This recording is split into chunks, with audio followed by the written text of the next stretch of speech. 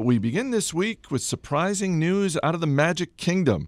Chief Operating Officer Tom Staggs has worked for the Walt Disney Company for more than 25 years and was widely seen as the heir apparent to become CEO when Bob Iger steps down in 2 years.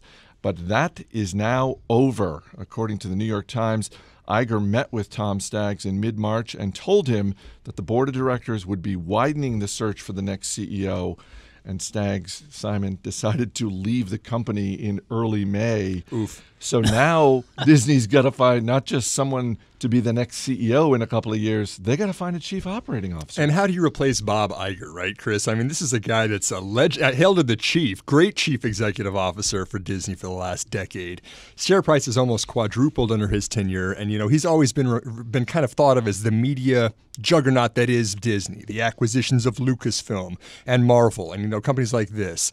But I think the transition, when and if this ever happens, is going to have to be from, hey, we've got a great media empire. We made some great acquisitions out there. I think the next phase for Disney is going to be digital distribution out there.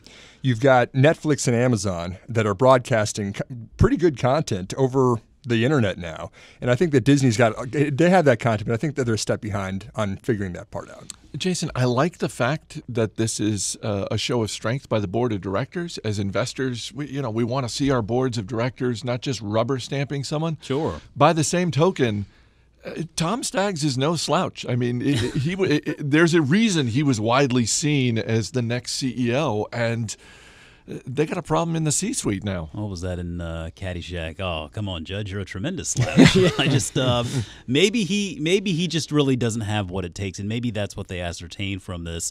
And honestly, we've talked a lot about this.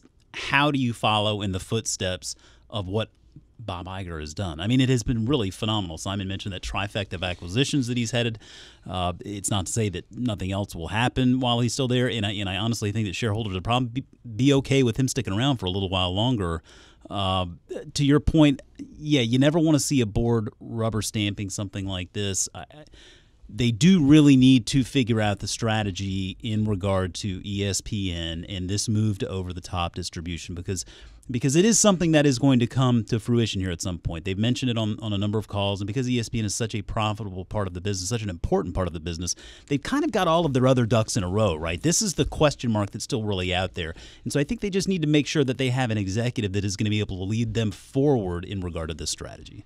Andy, where do you think they go here? Do you think Iger stays on for another year or even longer? Yeah, I'm wondering if Tom Staggs is like checking his LinkedIn profile and who has endorsed me for what skills, and has Bob Iger taken his away from him. Certainly, I think it extends the timeline of when Iger can hand over the baton, pass the baton to a leader, and who that is.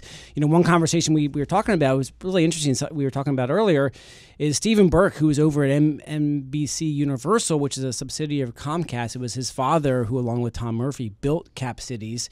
Steve Burke is president of a media division. He's under in a company, Comcast, that is family-owned, run by the Roberts family. Probably not going to take the helm of that job anytime soon. Could be an interesting opportunity for him.